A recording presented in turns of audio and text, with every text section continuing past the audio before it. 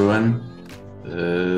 Like Ian said, I am the performance analyst of Portuguese handball team, and I will try to explain a little bit the way how we do things.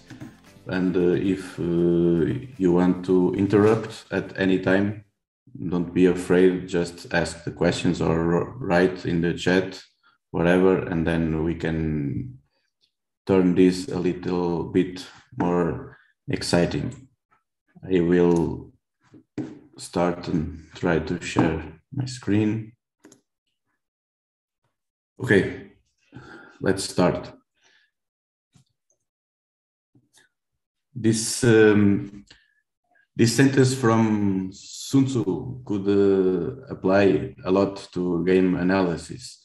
So basically, you should know your opponent to achieve success. You should know what you are going to face.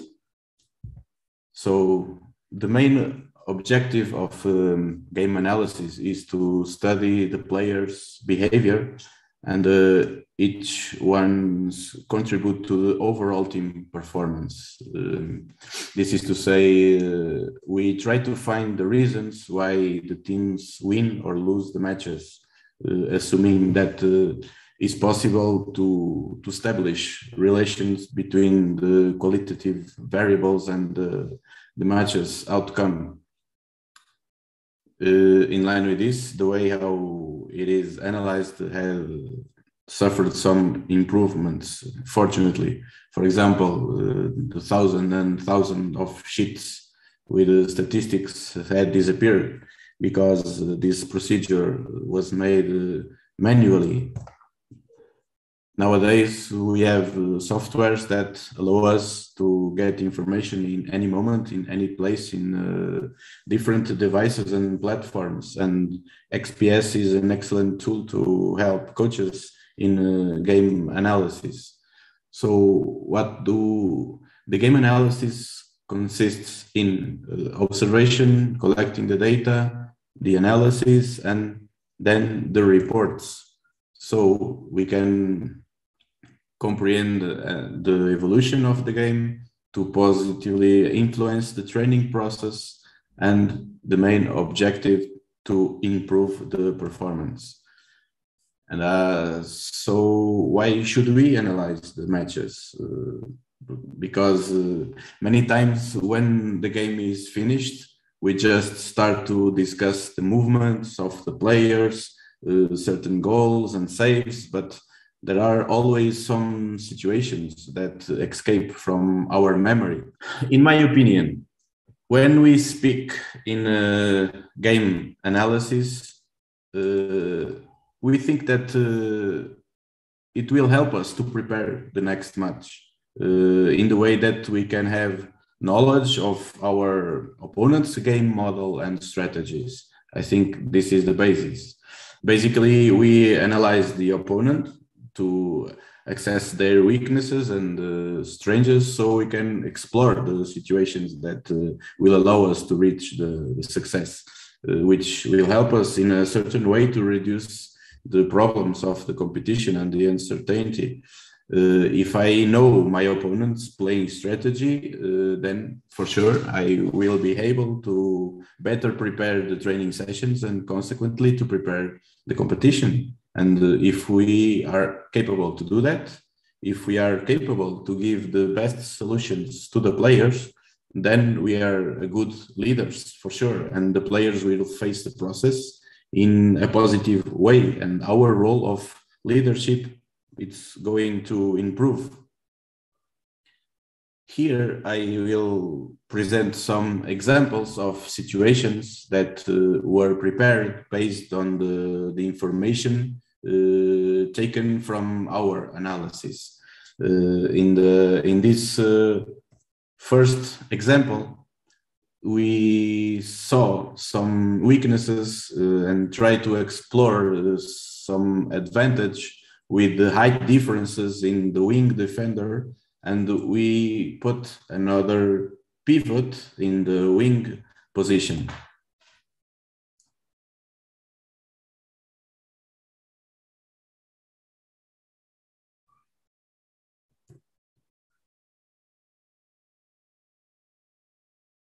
we try to see how the defender reacts. Of course, he is not always try to score from that position, but at least we can force to a reaction, and then we can open opportunities to score from other positions. Now the defender goes up on the left back. We have some spaces.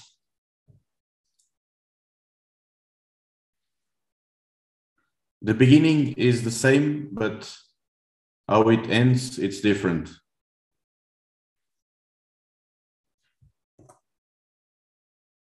Okay, in the second one, we try to explore the relationships 2 against 2 between the backcourts and the line player, because we saw some weaknesses in the defenders, especially in the center position. So we prepared some situations with previous movements, but the idea was trying to finish 2 against 2 in the center position.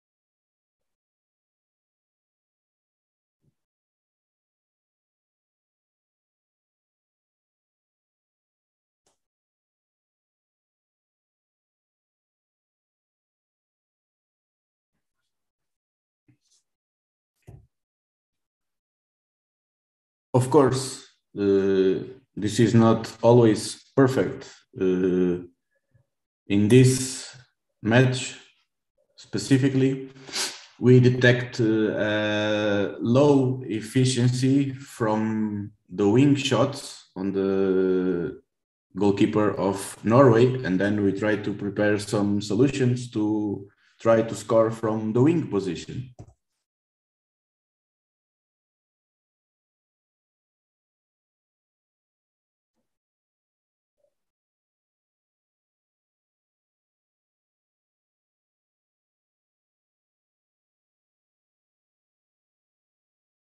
In 8 matches, the goalkeepers had only 4 saves in 8 matches. I think you can count how many saves he already has done, only in our match.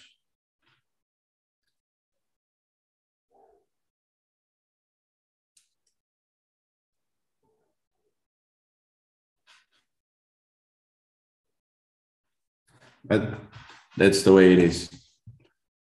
It doesn't make sense to speak about game analysis if we don't have a deep knowledge of our sports, because it's an open sport. So we don't know what will happen. Open sports are characterized for almost infinite solutions for the same situation.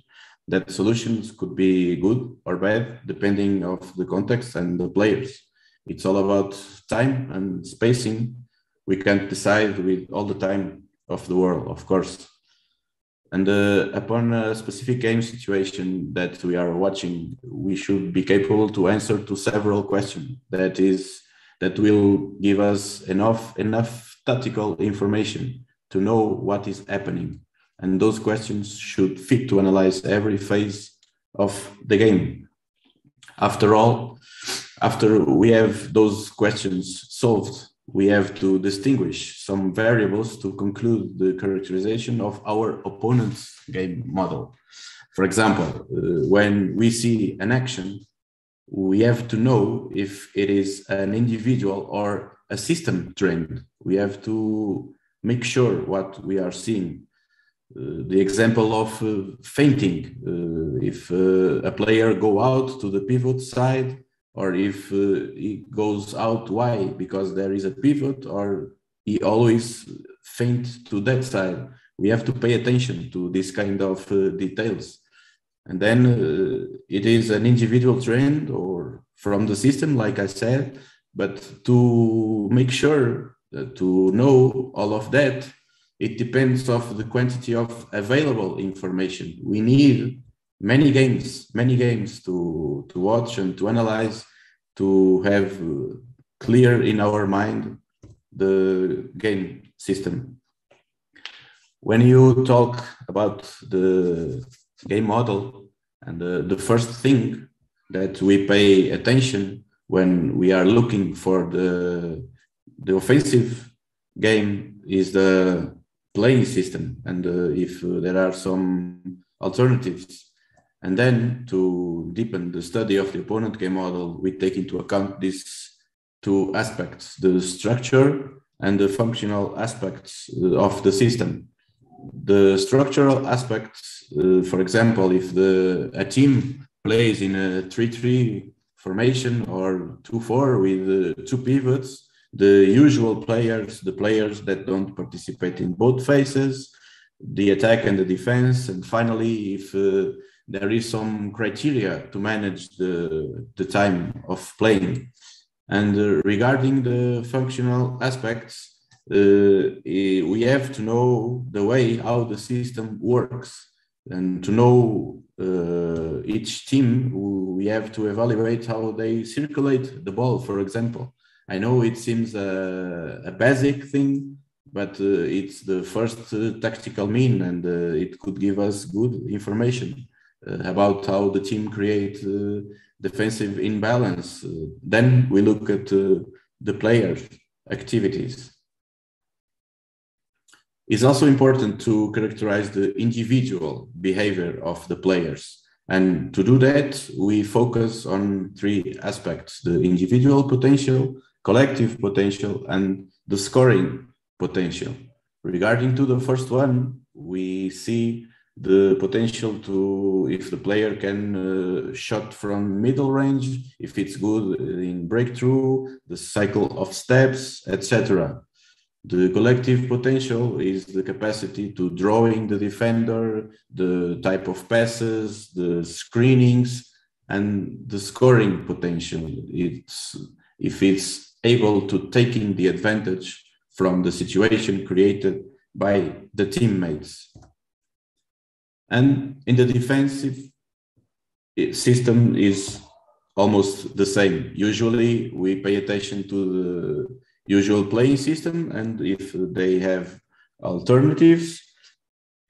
And then we also have structural aspects and functional aspects. The structural aspects, it's a defensive playing system. If there are usual players, specialists that only plays in the defense, and the playing time manager also. The functional aspects are related to how the system works, the type of the defense, type of actions, that type of reactions that players do. And because it's not enough to say that a team plays in defense with a 6-0 system, we have to understand how the system works. And the last, the transitional game, which is the fast break and the defensive retreat. It's not enough run faster along the court. We have to take into account some other aspects. For example, if the team anticipate the way how the fast break happens, if the defensive specialists participate or not in the fast break, the different waves, the trends in the starting position, and if there are a trend in the ending zone, if there are some tactical means to develop in the fast break, and of course, if the teams perform or not the fast throw off. In the defense, how the teams try to prevent the fast break from their opponent, the type of acting at the end of defensive retreat, if they play some they do some substitutions and the constraints if they cannot change the players, because this is very, very important. Basically, this is the way we do it. Try to pay attention to these details in the different phases of the game. The idea is try to understand what is more relevant in every game phase, and to do it, we have to build good analysis formulas that allow us to structure all the information. So, what kind of information do we need to study our opponents? First, of course, we need matches, videos. Then we start to do our analysis, statistics, etc. We try to characterize the opponent's game model in each phase, and we register, we tag the individual and the collective actions. Those taggings are made take into account the time of play and the match status, for example. For the video setup, we use recent videos, of course, or at least we try to, if possible, and if possible, matches between us, because those are the most important. If we cannot have recent matches between us, at least we try to get some matches with teams with similar game style like ours, okay? But it's crucial to focus on the essentials, because many times having more information could not mean and could not represent information with quality. So we need to be clear that what we want. The communication, besides the meetings, of course, we send some stuff to the players with the platform, the XPS software, and we also send some videos in WhatsApp. But however, the analysis doesn't make sense if we don't solve the problem in the court. This is the main focus, okay? We have to solve the problems here. We have to prepare the players in the court.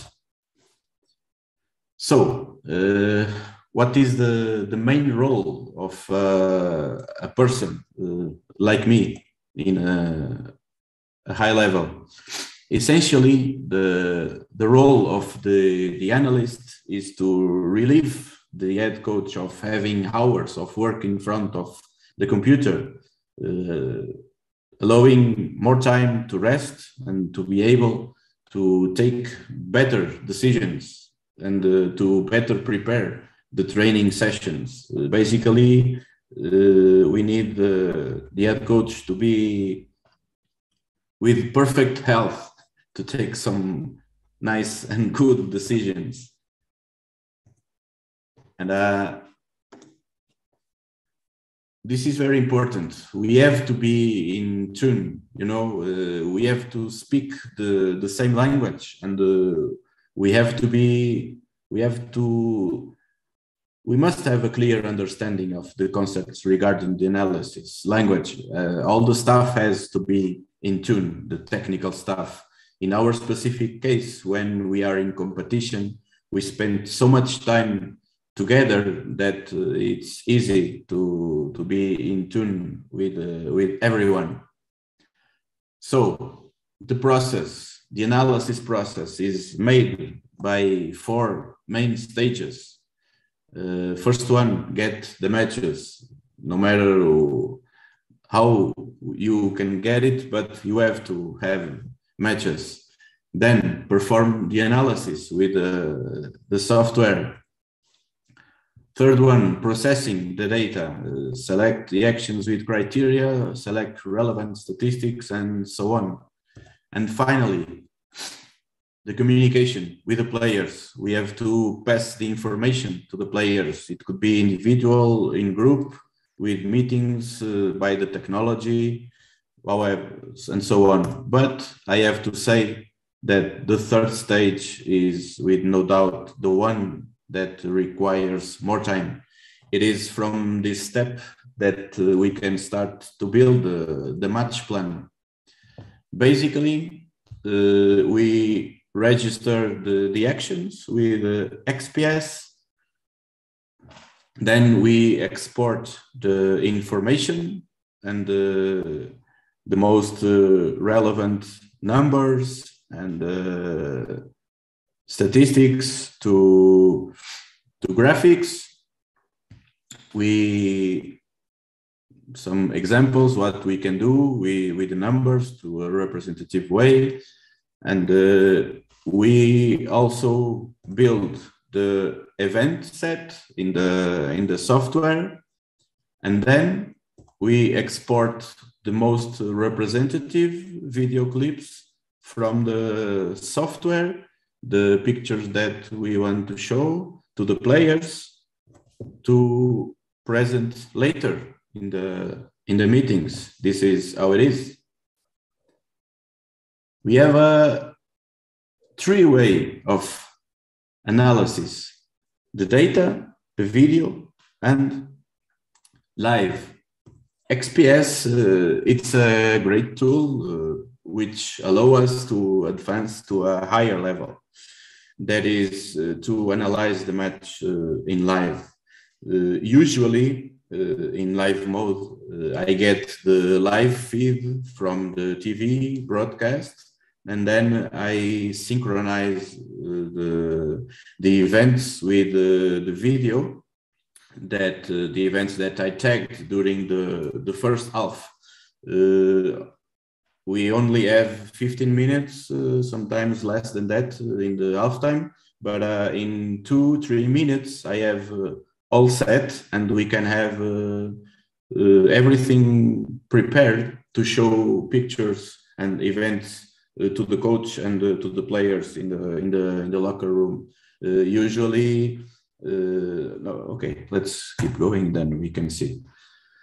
This is, for example, in the Euro 2020 in Norway, the place where I was to perform the analysis.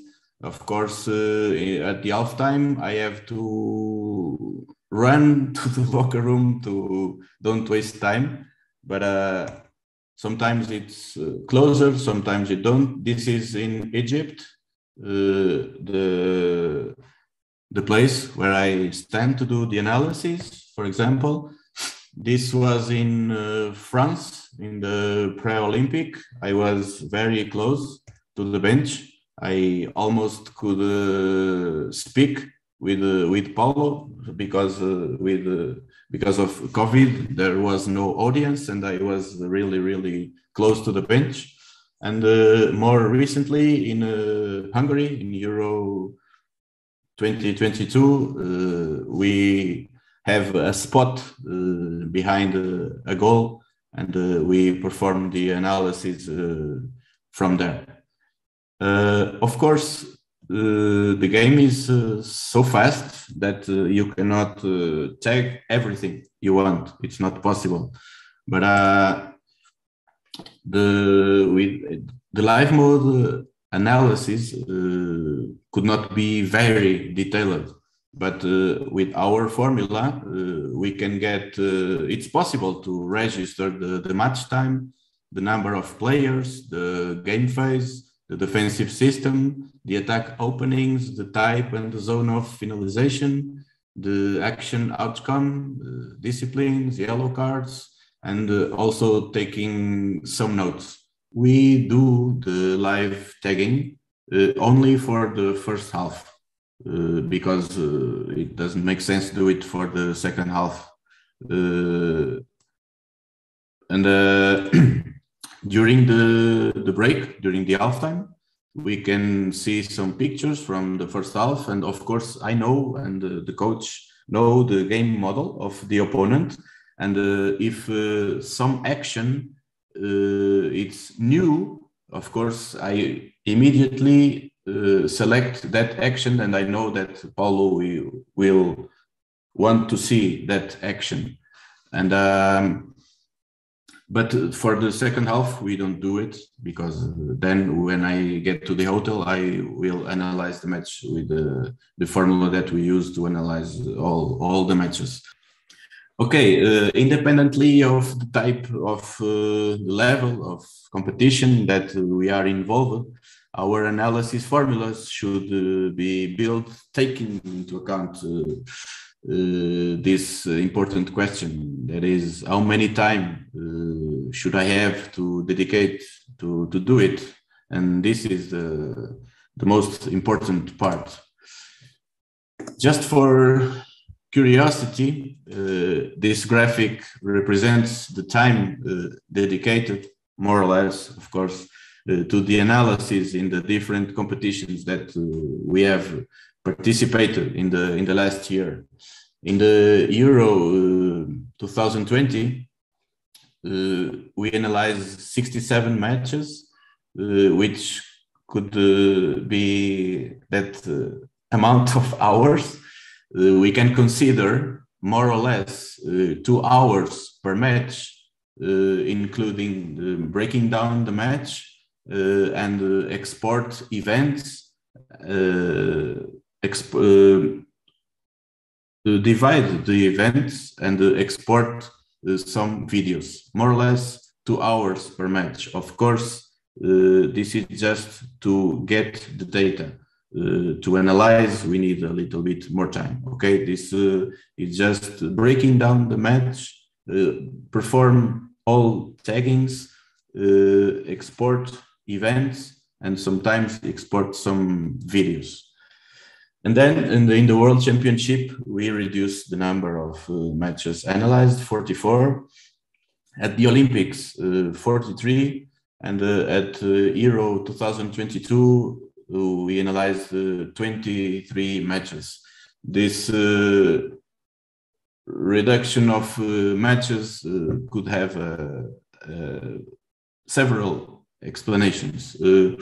At the beginning, we start to analyze so much matches, and then we could be more, I wouldn't say perfectionist, but we can select better the kind of matches that we want to analyze in the world. And you can see in the World Championship, we analyze less matches.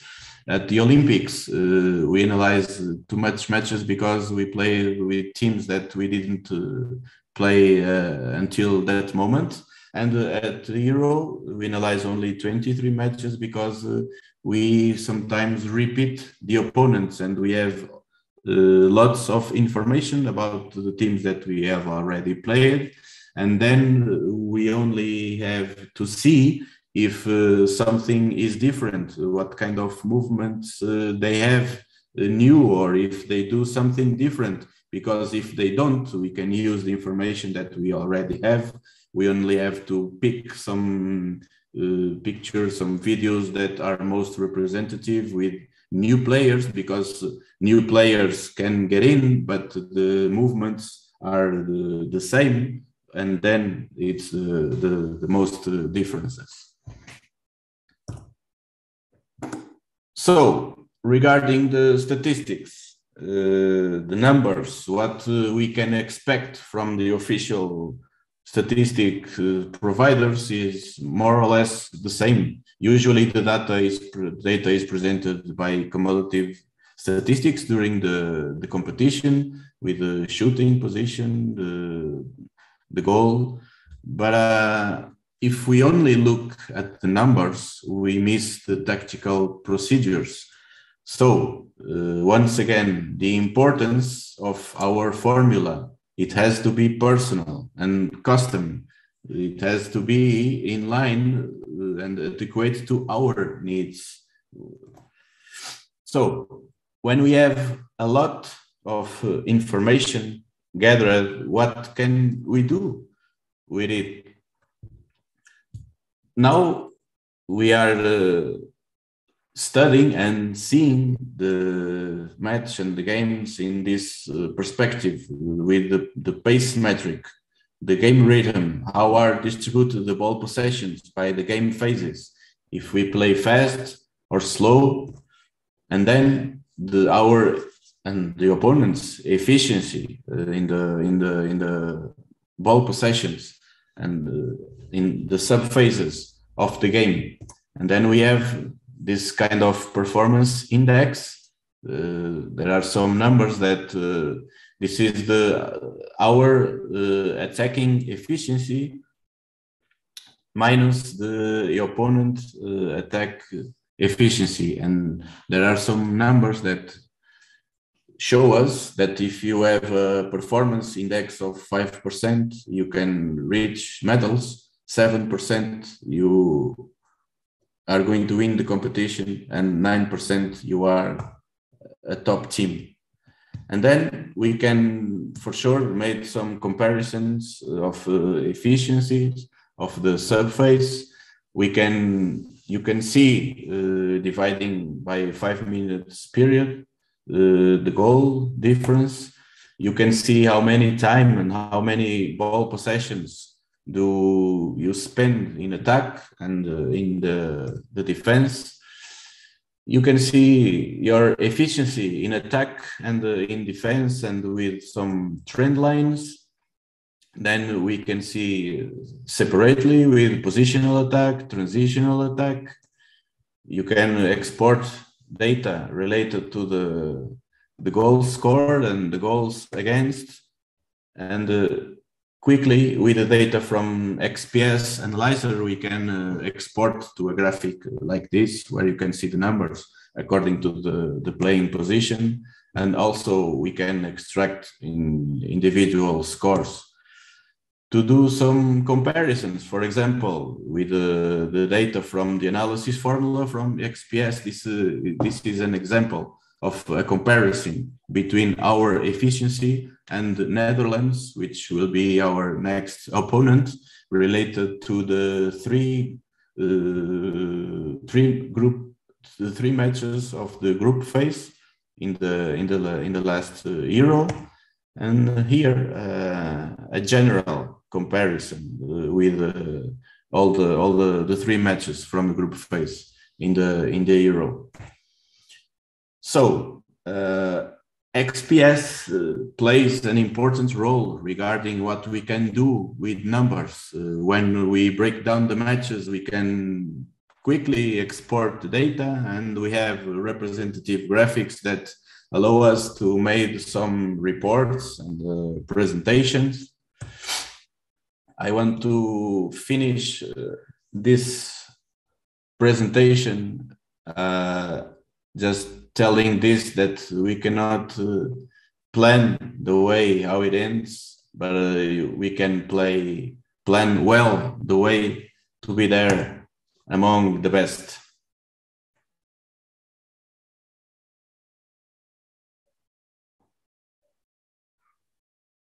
This is the last minute.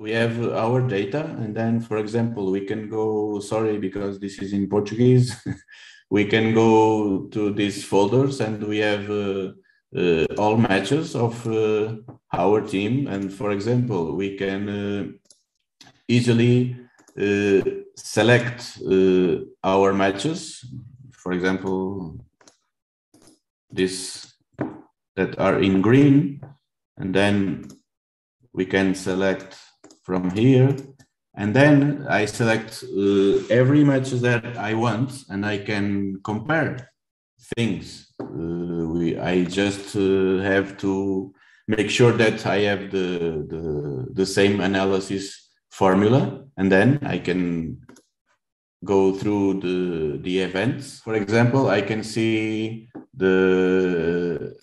which type of finalization, from wing, from pivot. I have all the numbers here because I have built this statistics models.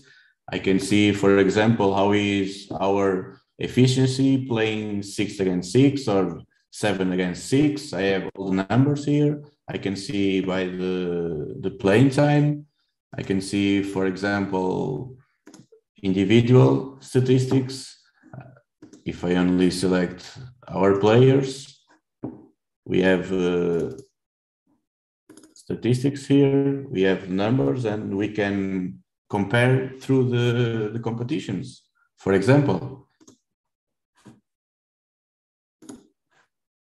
Yeah, this was the interesting part that I was after. For example, statistics that you have built, because you spoke about it before, but it looks a lot more realistic when you show it like this. This is the taggings, the events, and then if I go to statistic models, we can see the player and the zone of finalization.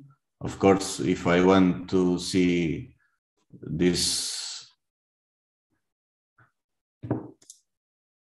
I can see directly from here the video. I don't know if the location is not changed. Just to make sure, this is a shot from the wing from Gunnarsson. Okay, yeah. And then it's how we do it. And then, for example, the player and the action outcome only for our players. For example, the type of finalization and the outcome, the wing, pivot, breakthrough, jumping shot, and goal, missed, turnovers, etc.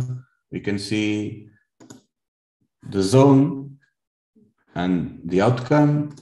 As you can see, we have a lot of things here, and you can, the number of players and the outcome, and you can build that on statistic models. Basically, is that. So, for example, this match here with Switzerland, it's here.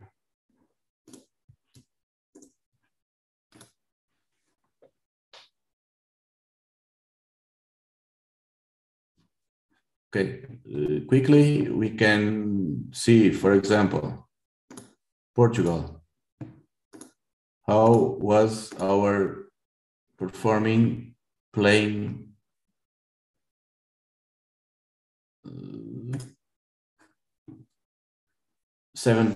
in superiority, 6 against 5, and quickly I can see that playing 6 against 5, we have 12 ball possessions, 8 goals, and 2 missed shots. For example, if I want to see those 2 missed shots, I can view clips. I think it could, oh no, sorry, but I don't have the match here. But this is how it is. And for example, I will select both teams, and I want to see, for example, here, how was the score? And I have this bar here, sorry, I have to. For example, this is quick information that we can have in with statistic models. I can see only related to Switzerland, for example.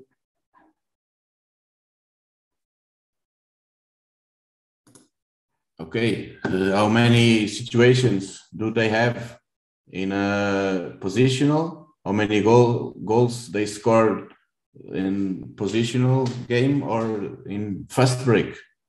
Okay, and we, in both matches, they scored 35 goals in positional and 19 in fast break. And we can compare to Portugal. In both matches, we score 46 in positional game and 20 in fast break. It's something like that. We now play with numbers. after the analysis, for example, what we can do. Here we have the phase of the attack. Imagine that I am dividing the events of our team to analyze, and then I can select all the events. Sorry, I have to take this bar from Zoom.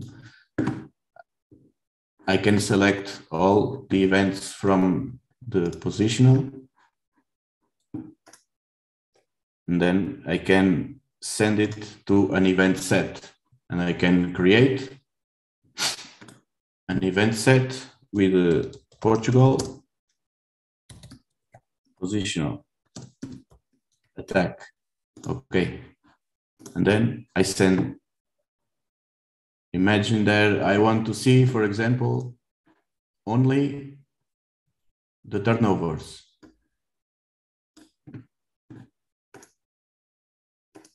Sorry, my mouse, it's not okay. I can send to an event set,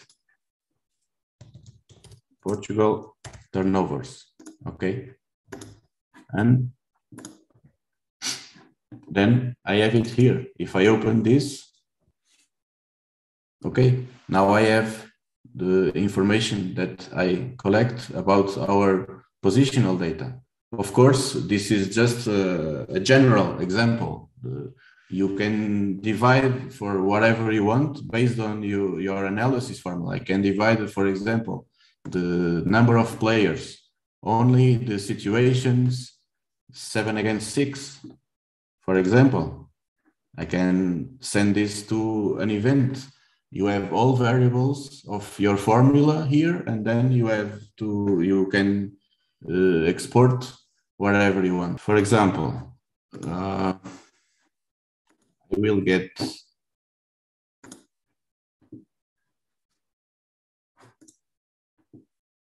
this match against, no, these are 2 matches. Yeah. But for example, I select the data from Portugal.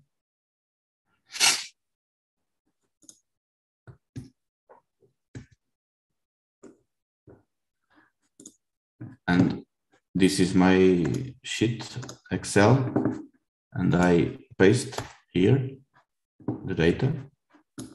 This is the attack from Portugal, and then I will select. No, I don't need to do this because it's only 2 teams.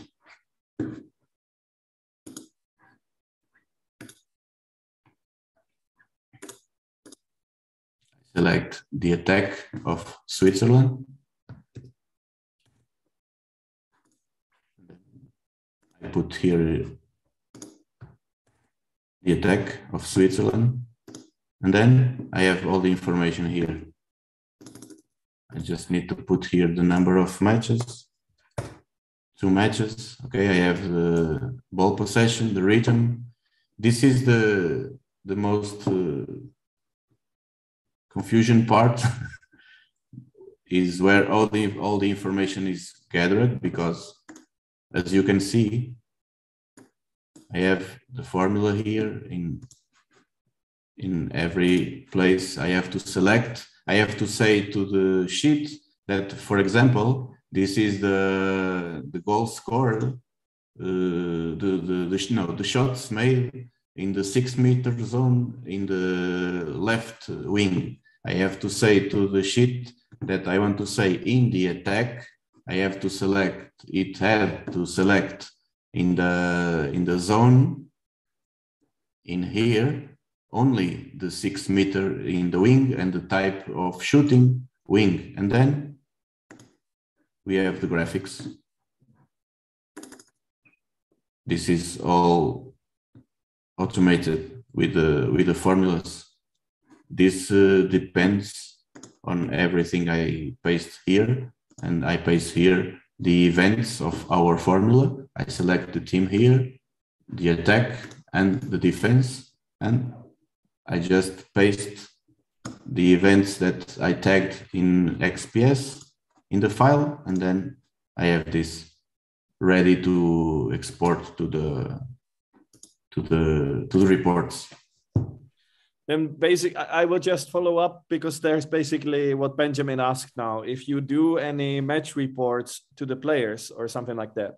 So is that the data, or is that the looks that you give to the players? What you have just shown us in Excel. That's of course that file, I have all the information there, but of course we only use what we need to use, some specific things, but I have all the information there. And then I export only things that I know that Paulo wants to know, and sometimes specific information that Paulo wants to give to the players in the meetings. Basically, that file you can see as a whole, and all the information is there, and then you select whatever you want to show. But all you want to know regarding to the efficiencies, playing zones, scoring, whatever, you have all the information, all the possible information there, and then you select whatever you want. I think all the questions were answered. I think now it's the perfect time to probably end this, so we are not going so long. So I would like to thank for all of you who stayed with us, to Tiago once again. It was really, really interesting to follow this, and the whole webinar will be available in a couple of days on our blog and YouTube, so you can rewatch and follow and like rewatch the whole webinar. So once again, thank you, Tiago. Thanks again. Thanks everyone, and see you at the next XPS webinar. So follow our social media, and let's see what's the next guest that we will have. Okay, thank you everyone, and have a nice evening.